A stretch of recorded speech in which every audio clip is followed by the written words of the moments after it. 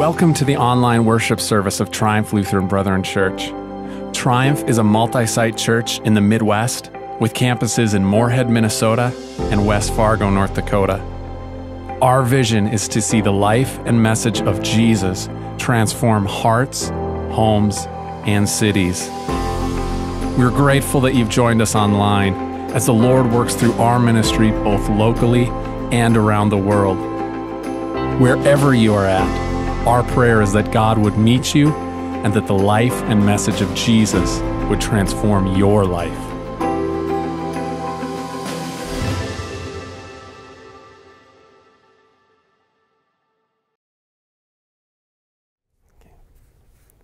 So today our call to worship is from Psalm 138. This is a psalm of David. I will praise you, O Lord, with all my heart. Before the gods I will sing your praise. I will bow down toward your holy temple, and I will praise your name for your love and your faithfulness, for you have exalted above all things your name and your word. When I called, you answered me. You made me bold and stout-hearted. May all the kings of the earth praise you, O Lord, when they hear the words of your mouth. May they sing of the ways of the Lord, for the glory of the Lord is great. Though the Lord is on high, he looks upon the lowly, but the proud he knows from afar. Though I walk in the midst of trouble, you preserve my life. You stretch out your hand against the anger of my foes. With your right hand you save me. The Lord will fulfill his purpose for me. Your love, O Lord, endures forever. Do not abandon the works of your hands.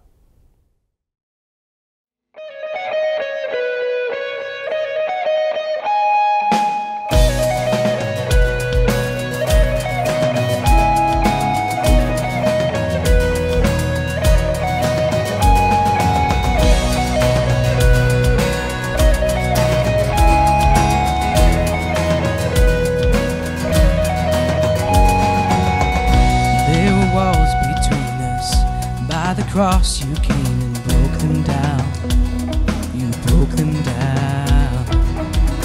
There were chains around us. By your grace we are no longer bound. No longer bound. You call me out of the grave. You call me into the light.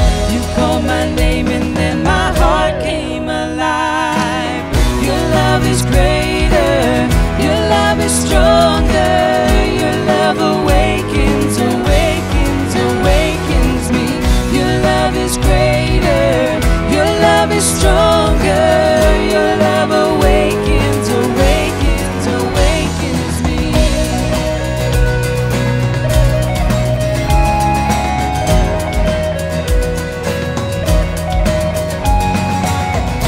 Feel the darkness shaking. All the dead are coming back to life. I'm back to life. Hear the song awakening. All creation singing, we're alive. 'Cause you're alive. You call me out of the grave. You call me into the light. You called my name and then my heart came alive. Your love is greater. Your love is stronger. Your love awakens, awakens, awakens me. Your love is greater. Your love is stronger. Your love awakens, awakens, awakens me. And what a love we found. Death can't hold us down. We shout it out. We're alive 'cause you're alive. And what a love we found. Death can't hold us down. We shout it out, we're alive, 'cause you're alive. And what a love we found. Death can't hold us down. We shout it out, we're alive, 'cause you're alive.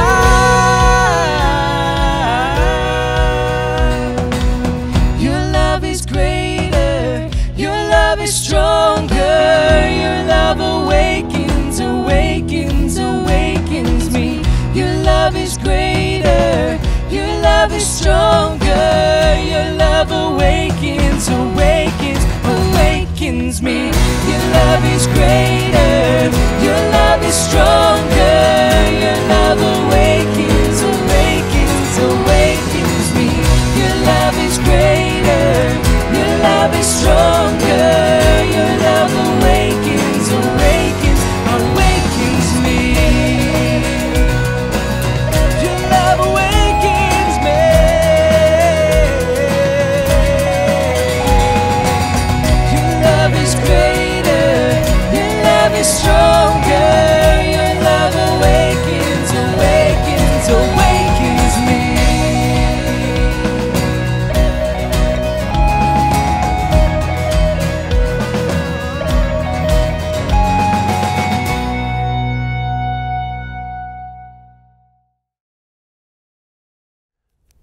Again, we hear from God's word today, and this is recorded in 1 John chapter 4, beginning with verse 7.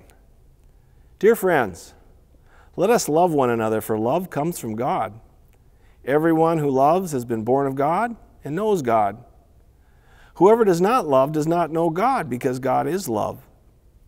This is how God showed his love among us. He sent his one and only Son into the world that we might live through him. This is love, not that we loved God, but that he loved us and sent his Son as an atoning sacrifice for our sins. Dear friends, since God so loved us, we ought to love one another. No one has ever seen God, but if we love one another, God lives in us, and his love is made complete in us.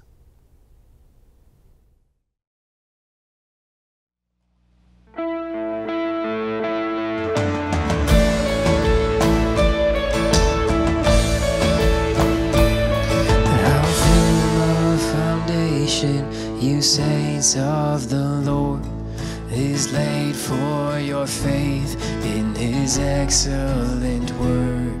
What more can he say than to you he has said? To you whom for refuge to Jesus have fled. Fear not, he is with us. Oh, be not dismayed, for he is our God, our sustainer and strength.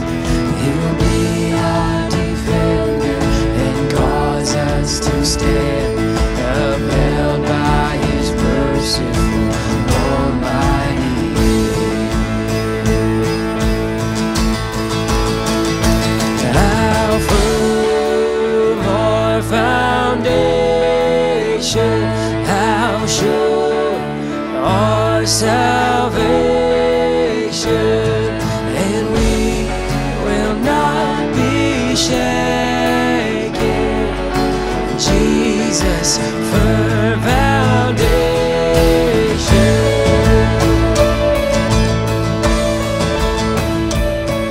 The soul that is trusting in Jesus as Lord will press on, enduring the darkest of storms.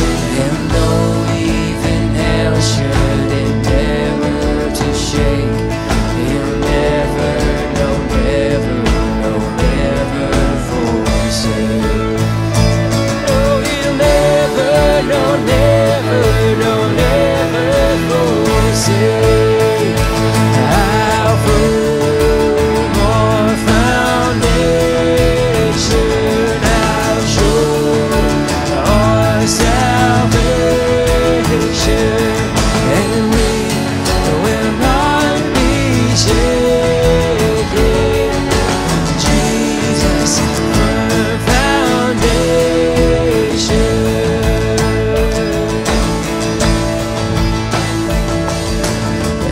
Age to age he stands, faithful to the end. All may fade away, but he will remain. He will remain. Age to age he stands, faithful to the end. All may fade away, but he will remain. He will remain. How firm our foundation, how sure our salvation, and we will not be shaken. Jesus, firm foundation. Jesus, firm foundation. Jesus, firm foundation.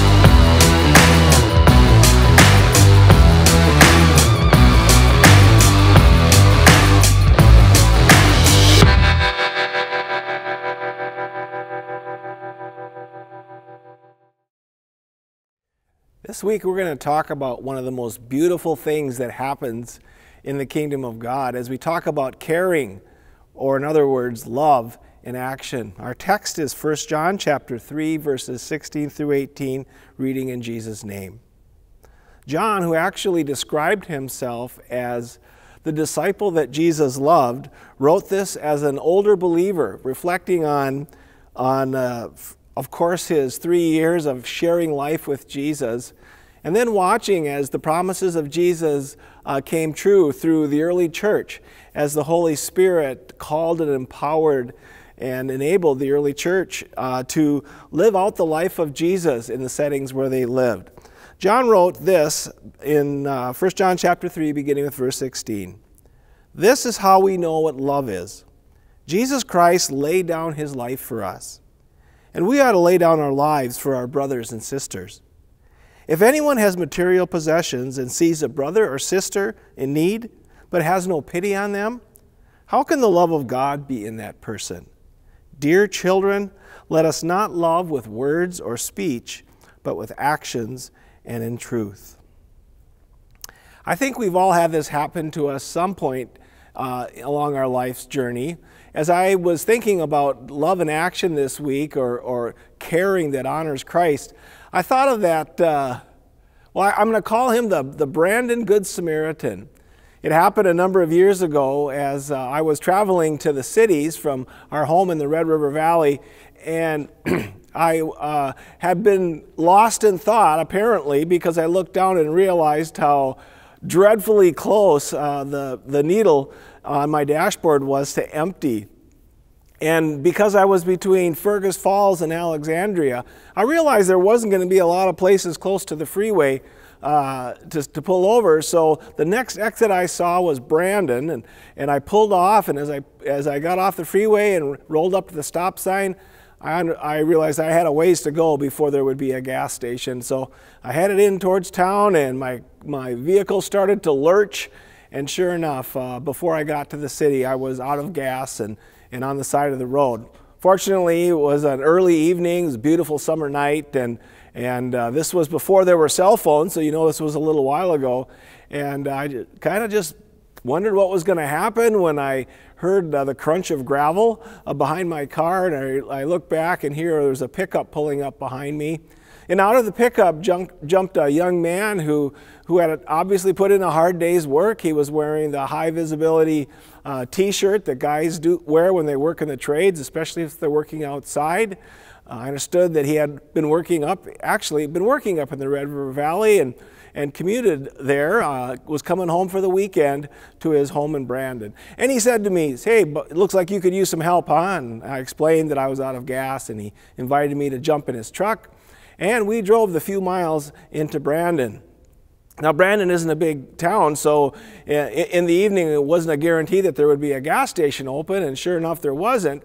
But he pulled up in front of a set of pumps, and he said, "I know these guys," and he went into the service bay and had a conversation, and out he came with a gas can from the gas station there, and we filled it up and headed back out to my vehicle and filled up enough gas in my car to get me back into Brandon where I could fill up my vehicle and go on.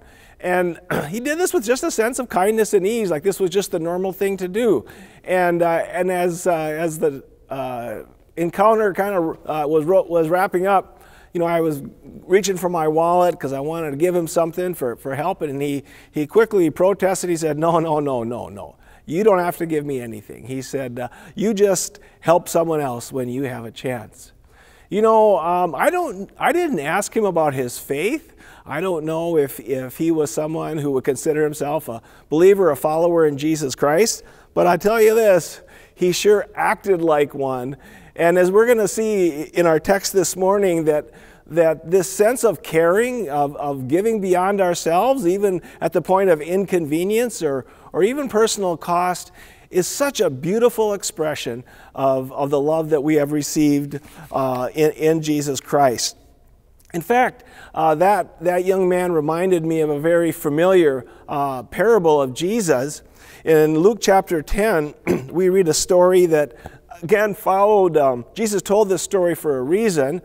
Jesus lived this life often under the scrutiny of those who were very religious, but found that their religion was a matter of knowing about Scripture, of rule keeping, but had lost that sense of grace and compassion that really is what is the heartbeat of God. And we are told that one day an expert in religious law stood up to test Jesus by asking him a question. He said, "Teacher, what should we do to inherit eternal life?" And Jesus replied, "What does the law of Moses say? How do you read it?" The man answered, "You must love the Lord your God with all your heart, with all your soul, with all your strength, and all your mind, and love your neighbor as yourself." "Right," Jesus told him, "do this and you will live." Well, the man wanted to justify his actions, so he asked Jesus, "And who is my neighbor?" Jesus replied with a story. He did this all the time. Jesus was awesome at telling stories that had a point.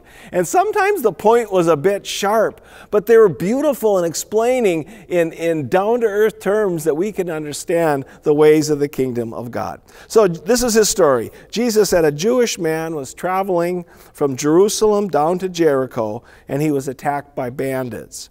They stripped him of his clothes, beat him, and left him half dead beside the road.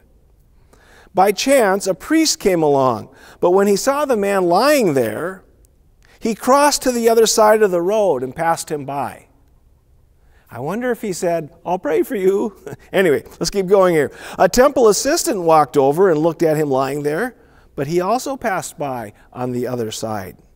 We aren't told their reasons for passing by, but I'm not going to be too judgy on these guys, because I can't imagine the times in my life I've been made aware of an obvious need and had a really good reason to pass by that opportunity, either because of something on my agenda or an evaluation I would make of that person or whatever. But anyway, so these two people that were engaged in the religious activity at the temple passed by this man who was obviously in dire need. This is where the story gets interesting. It says, then a despised Samaritan came along. A despised Samaritan. Let's kind of just unpack this a little bit. There was a age-old bitterness and rivalry between the Jewish people and the Samaritan people. And we're not going to go into all the reasons why. It did have to do with a sense of religious pride and slipping into paganism. And it was kind of complicated. But let's just say that if they were going to spend the evening at a dinner table, they probably wouldn't pick each other. In fact, it probably was even worse than that. For example, imagine that you pulled over to the side of the road to help someone, and they had a bumper sticker that said, "I cheer for the Green Bay Packers," or "whoever is playing the Minnesota Vikings." Yeah, I know, that's just a matter of rivalry. But how about this one? You're at a state park and you're out for a ride, and you notice that someone's having a little trouble with their bike, and they're pulled off the side of the road, and so you pull over too as you're wearing your Faith Over Fear t-shirt. And as they're tending to their bike, they look up and they're wearing their Trust the Science t-shirt. And you think, okay, so how's this going to work? We've got a vaxxer and an anti-vaxxer here. Can we get along? Maybe you're thinking, oh, Pastor Jeff, why are you bringing that up? You know, one of the things about coming to worship is I would like to get away from all of this stuff that we're dealing with right now. But you know what? One of the things about being a follower of Jesus is not avoiding this stuff, but entering into this stuff and saying, how would Jesus inform the life I'm living in and the issues I'm facing and even the opportunities I have? There is no doubt that a despised Samaritan would be logically the last person to come to the aid of a Jewish person that was in great need. But he did. And that's what makes this such a radically beautiful picture of the gospel. So let's continue on. A despised Samaritan came along, and when he saw the man, he felt compassion on him. But he did more than feel compassion for him. Going over to him, the Samaritan soothed his wounds with olive oil and wine and bandaged them. Then he put the man on his own donkey, and he took him to an inn where he took care of him. The next day he handed the innkeeper 2 silver coins, telling him, "Take care of this man, and if his bill runs higher than this, I'll pay you the next time I'm here." "Now," Jesus said, "which of the 3 would you say was a neighbor to the man who was attacked by bandits?" In other words, who loved his neighbor? The man replied, "Well, the one who showed mercy." Then Jesus said, "Go and do likewise." This is a powerful picture of the gospel as we see love in action, as we see compassion that is not only inconvenient, but comes with a cost being extended to someone that probably didn't deserve it, but it was at least the right thing to do, and we'll discover even more. It's the perfect thing to do if you're a follower of Jesus Christ.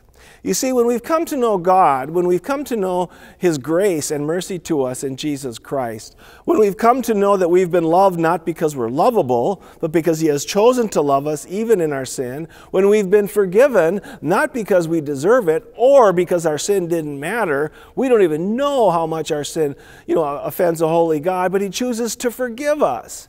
And we've been extended grace.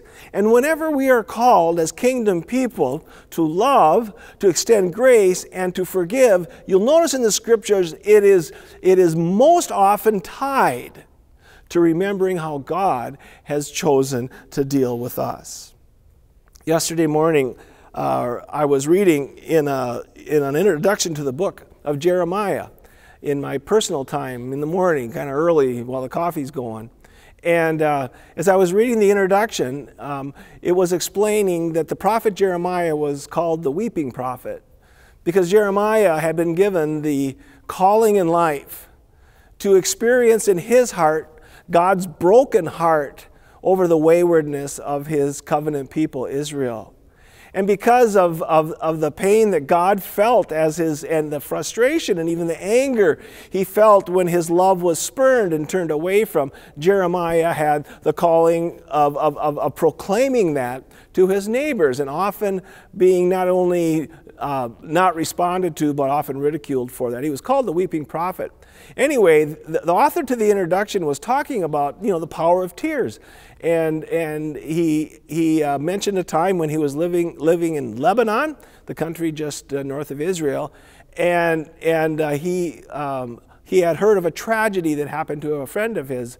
His wife had been murdered on the roads south of Beirut, and he had the experience of going with him to identify her body.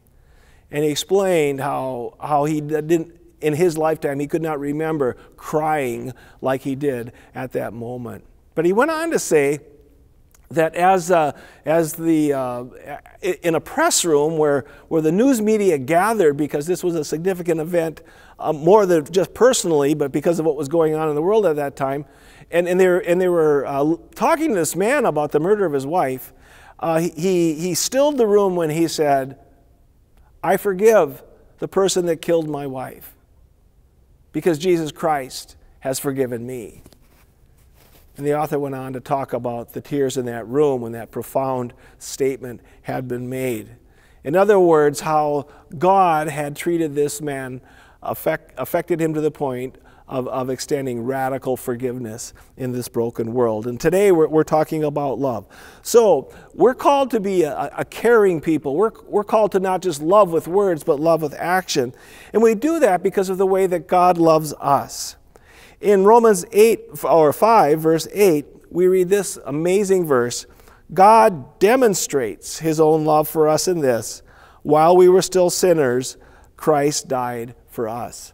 And this is really important when we understand that the love of God was not just something that He revealed through visions or revealed through the prophets and He did all those things, but more than that, He took action. He demonstrated His love. The gospel rests in the sending of Jesus to bear the penalty of our sin. And the Father watched as His Son was brutalized and humiliated and bore all that He bore, so that you and I could know that our sins had been fully atoned for. While we were yet sinners, Christ died for us. So we understand that as people that have been loved by God, the kind of love that we're called to is not something that He expects us to do in and of ourselves to work up this kind of love, but that love comes as we reflect on the way that we have been loved. We have been loved by Heavenly Father, who demonstrated His own love for us while we were still sinners.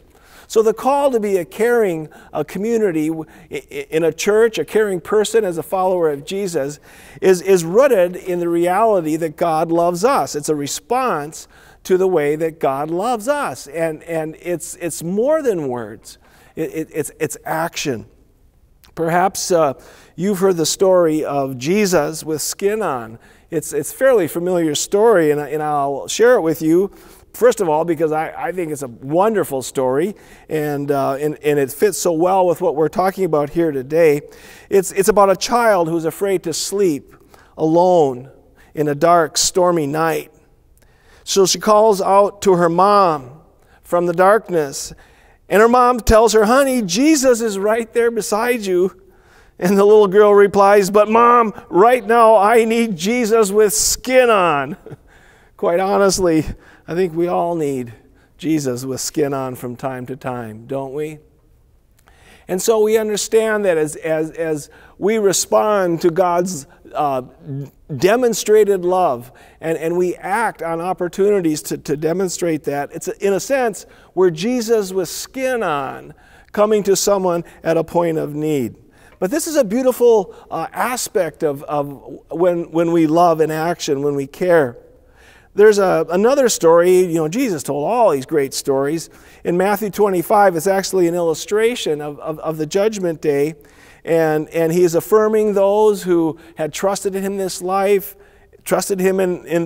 and of course, those who didn't hear about the tragedy of eternity apart from God. And Jesus said this, "When I was hungry," or the master in the story, which of course represents God or Jesus, "when I was hungry, you gave me something to eat. When I was thirsty, you gave me something to drink. When I was a stranger, you invited me in. When I needed clothes, you clothed me. And when I was in prison, you looked after me. You came and visited me." And Jesus kind of culminates that story in Matthew 25 by saying, "The king will reply." After these ones that have just been blessed by him, and Jesus says, "You did it to me," and these people like you and me said, "Well, when did we see you hungry or thirsty or in prison?" And the king will reply, "I tell you the truth, whatever you did for one of the least of these brothers of mine, you did for me." Now let me just kind of unpack this just a little bit. We have said that when we go and we love in tangible ways, it's as if Jesus comes to that person with skin on. But this is beautiful. Just think of that. That person that we help is also Jesus with skin on. Christ says, "That's me that you're helping. That's me that you're helping." He so identifies with that person in need that it's as if we're helping him. Let's just take this a little further. This earlier in the last week, as again, it was that time of the day when the coffee's going. Another thing that I find helpful in just kind of my own relationship with God is talking to Him in prayer, and at times kind of journaling some thoughts. And most often I talk to Him about my family. I go through my family by name, all of them, because I know He cares, and it's something I can do. And one of the things that I've prayed often for my family, my kids and my grandkids, is that God would bring someone into their lives that would remind them of the goodness of God, that would point them, of course, to Jesus. And I'm so grateful when I hear of others that have done that, been Jesus with skin on to my kids. I so appreciate a congregation in Duluth and Pastor Mike that when I had family in Duluth, I appreciated how they provided a gospel place for my kids to be reminded of God's love for them. I was so grateful that when we attended the church with them, I sought out the pastor to thank him personally. And don't tell anybody, but I think this is legal. I love supporting our congregation here financially. That's a privilege of being a Christian. But I think it's legal when your heart is moved to maybe give to another church once in a while, especially if you appreciate their ministry.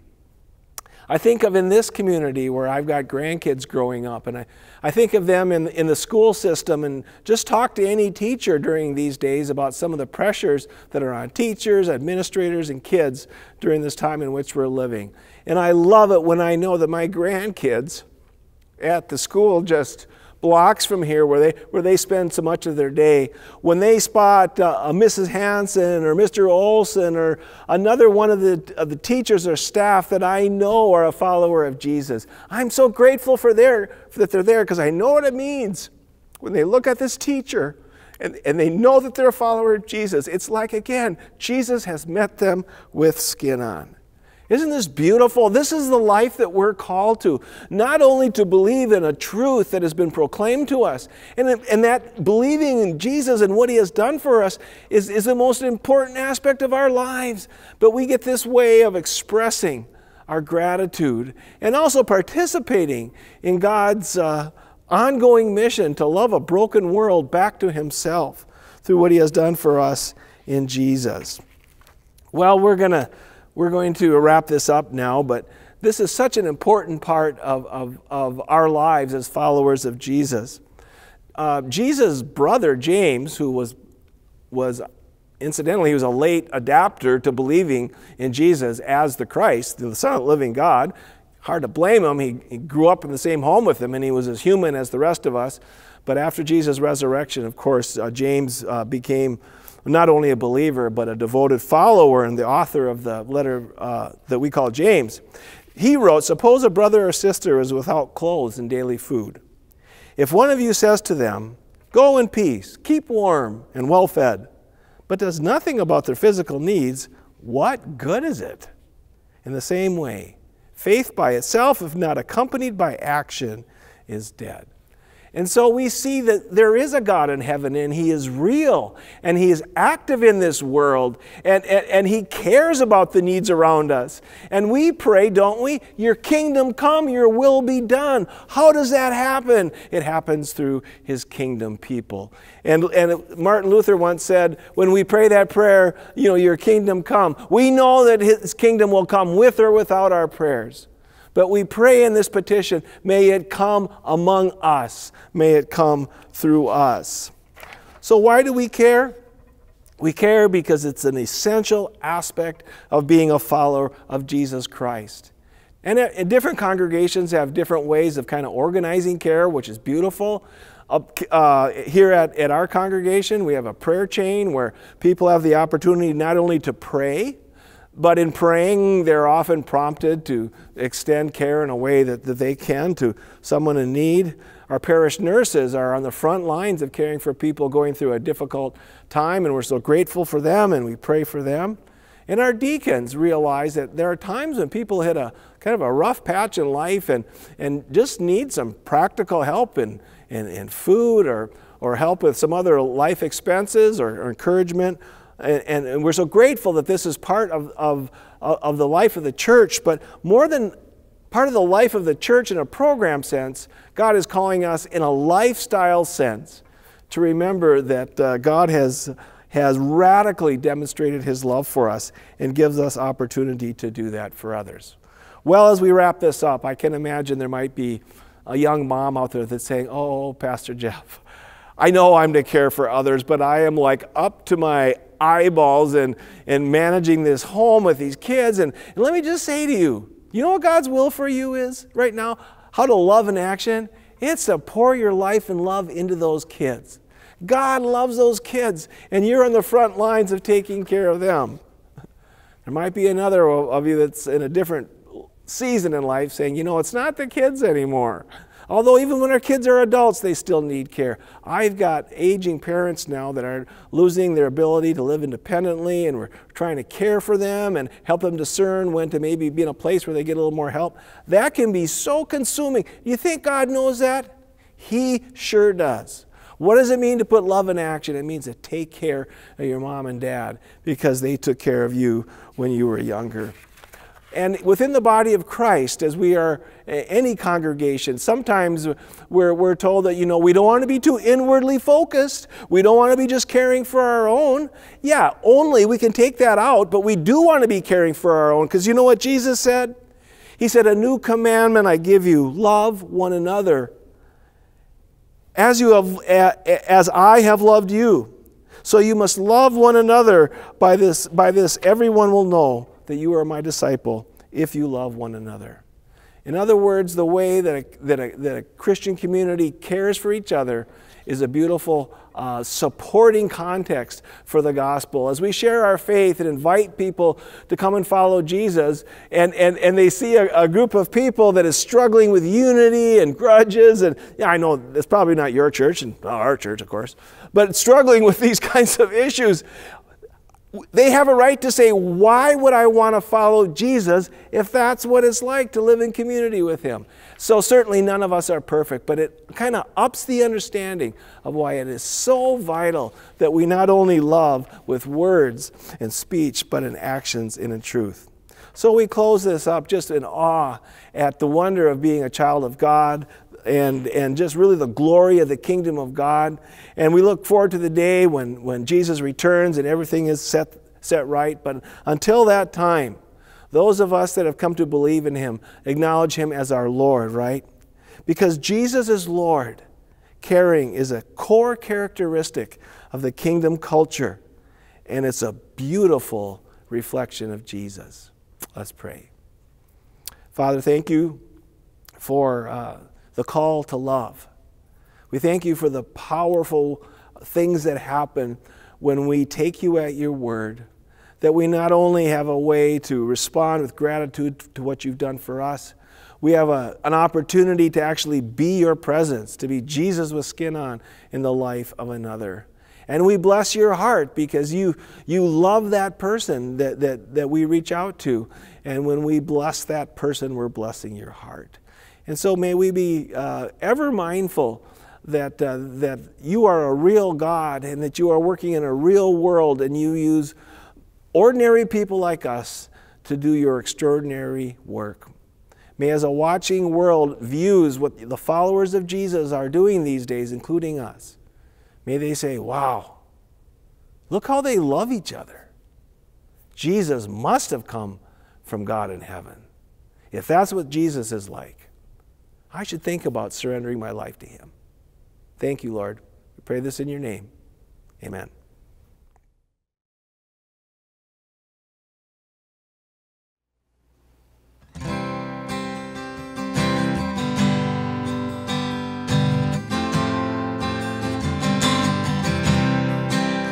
Come thou fount of every blessing, to my heart do sing thy praise. Streams of mercy never ceasing, call for songs of loudest praise. Teach me some melodious sonnet, sung by flaming tongues above. Praise the mount I fixed upon it, the mount of thy redeeming love.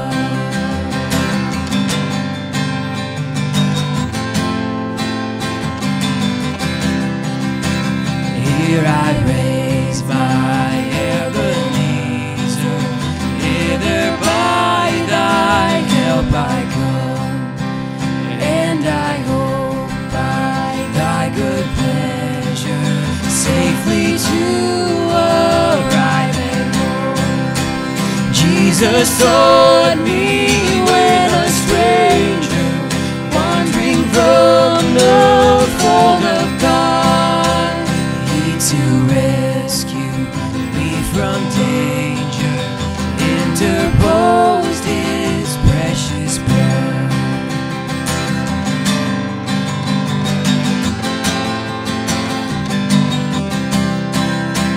Oh, to grace, how great a debtor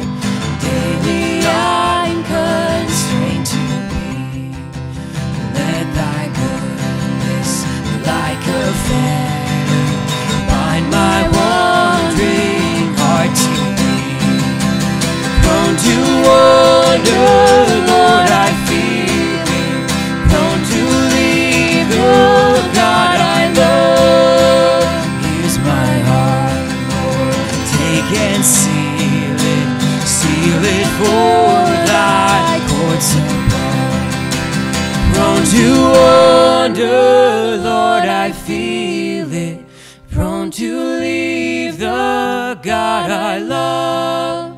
Here's my heart, Lord, take and seal it for thy courts above.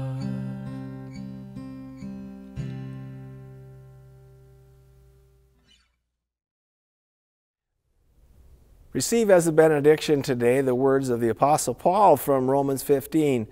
May the God of peace fill you with all joy and hope as you trust in him, so that you will overflow with hope by the power of the Holy Spirit. Thank you for tuning in. We would love to help you get connected further to Triumph, and there are a few ways that you can do that. First of all, we would love to pray for you. Prayer is a critical part of our church, and our staff gathers every week to pray for all the requests that we receive. You can head on over to triumphlbc.org/prayer. Let us know how we can pray for you. If you are looking for an in-person worship experience, we would love to see you at one of our campuses. At our West Campus, we have services on Sundays at 9 and 11 a.m. and again Wednesday evening at 6. At our East Campus in Moorhead, we have Sunday morning services at 9 and 10:30 a.m. Join us next week online or in person as we continue our series entitled Resolute, where we examine what it means to fulfill the mission and vision of our church. You won't want to miss it.